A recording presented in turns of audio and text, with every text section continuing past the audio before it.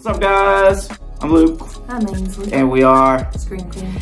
Today, we are going to do our second video game review. It took us a while to finish this one because we had to restart it a couple of times. The thing didn't save very well. So it kind of is a choose your own adventure. So this story is kind of set up in kind of the same vein as the Corey, and the fact that there are a group of kids that go to a resort type place, cabin. I think one thing is you had to have a little more skill to play this one because you had to hit like the little triangle button, the square button, the circle button. You had to hit them all like within a very short amount of time, and I have to look at those buttons to know where they are. And so that's right, that's not, but yeah, I never got to do that on time. I know this isn't going to make any sense to you because you haven't played it, but the way that the game is set up, as far as like you're talking about with the controls and stuff, I feel like it's very much like there's a Walking Dead. There was like a Walking Dead anthology that was more based on the comics with a character called Clementine that they kind of made up as kind of like almost a side story from the comic storyline with Rick Grimes and everyone. And it's very much like that, where you had to push the buttons in the right order. There it goes. Then we're not even gonna worry about that now. Yeah. You see the game? Yeah. A, we don't want to spoil everything for you, but B, some of this like just completely terrifies Ainsley, so we can't even use some of the words because it just really like. Okay, if you want to know, it starts with a W. The big bad in this starts with a W. If you want to know what it is, go look it up for yourself. I will not be saying the word. Lucas will not be saying the word. And that's just how it is. There are a number of famous, and maybe they weren't as famous at the time, but a lot of famous like actors voicing some of the people in this movie. Yeah, so you have Hayden Panettiere, Rami Malek, Nicole Sakara. Yeah, Brett Dalton, Megan Martin, Galadriel Steinman, Noah Floss. There's quite a few people voicing in this. And so the setup for the story is that well, it starts out a group of friends go up to this winter cabin that is owned by three of the friends, a brother and two sisters, their family. And they decide to play a prank on one of the sisters, and there's one of the boys or one of the friends that she likes. They have her go into her room and act like he likes her and wants to fool around or whatever. She gets her shirt off, realizes that the other friends are in the room recording them. They laugh at her, she runs off, her sister runs after her. Both sisters go missing.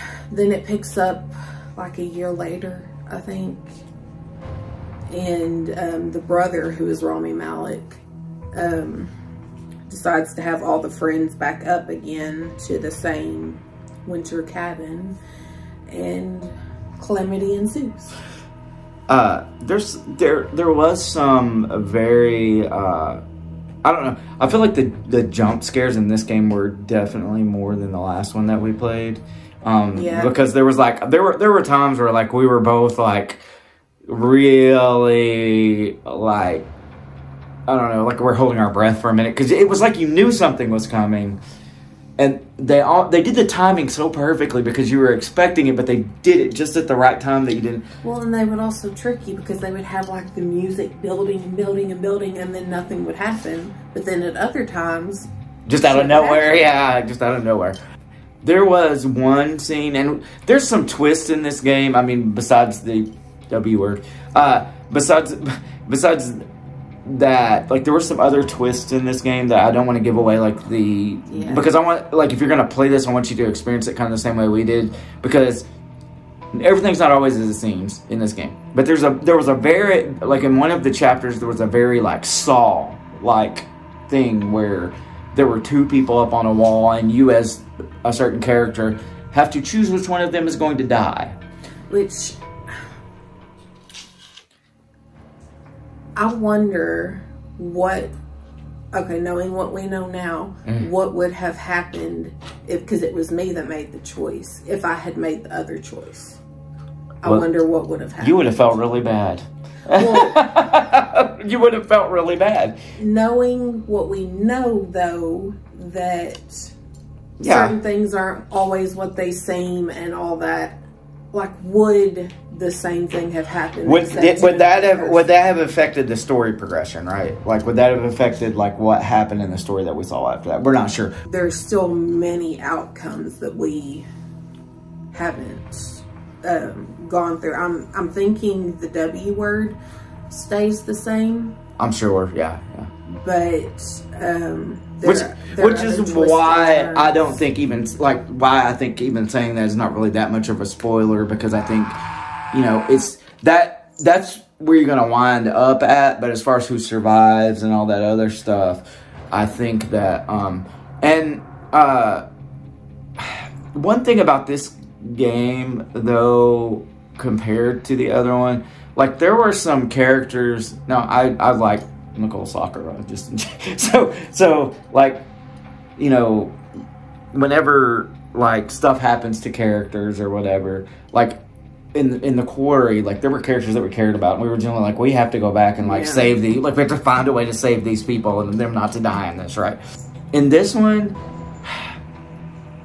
I mean, we were making the decision, so maybe we're just talking about ourselves. But they seemed like they were terrible. A lot of them were just terrible people. Which we each had a favorite person. And in the end, which is besides the late hour, might have something to do with why we didn't play it through other times, because our two favorite characters are the ones that survived in the end for us. Yeah. I enjoyed the game. Like I said, I don't think I enjoyed it throughout as much as I did the quarry, but like there were elements of it that I enjoyed a whole lot, especially like the gore in it's pretty good. The graphics on it are, I mean, it was made in 2015, so the graphics on it are really good. I feel like the voice acting was good. I enjoyed this game. I thought that it had some really good elements to it. It's definitely playable. The replayability, I mean, if it was as good as the quarry, I would say that we would have wanted to dive right back into it instead of starting the other game when we got done with it like we did. I will give it a good 2.5 screens, because I would say it's kind of right down the middle for me. Strictly for a couple of the scenes alone, and the fact that it made me jump, and that we were kind of like on the edge of our seats a couple of times there, I think I'm gonna give it 3. And that was just, and that's strictly, I'm giving it that extra half a star off of what you're giving it, strictly because of those few times in the game. I enjoyed it while we were playing it. Some parts did seem tedious. The action would kind of go down for a little while, and then it felt like we were doing more menial tasks in the game. So, you know, that's kind of an annoying feature.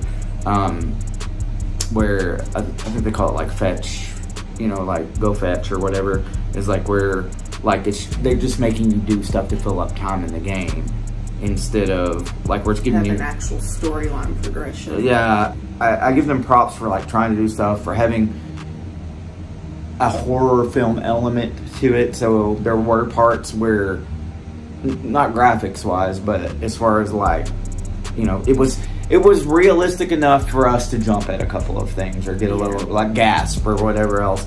Or, you know, when we were to see somebody, you know, get chainsawed in half or something, you know, that it looked enough that it was at least as if I was looking in a comic book and seeing that and being like, that's disgusting. You know, like, so a little more cartoony, but still, you know, for the time realistic enough. I think that it was it's disturbing to you enough that, you know, maybe you have some different opinions on it than we do. Maybe you don't think the W word is as scary as Ainsley does.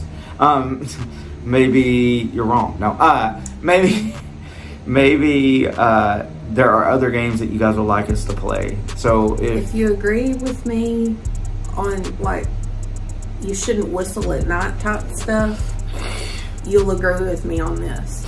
Okay. I mean, I'm not even sure of the lore of that. And I'm not going to explain it to you. You can look it up after I'm gone. We would really like it if you guys would subscribe and like and share. Check out our Facebook and Instagram pages. Interact with us. Let us know what you think, whether we're really good or whether we suck. You know, whatever you think. We will catch you next time. I have been Luke. I have been Ainsley. And with our powers combined, we are Scream Queen. Catch you guys later. Bye.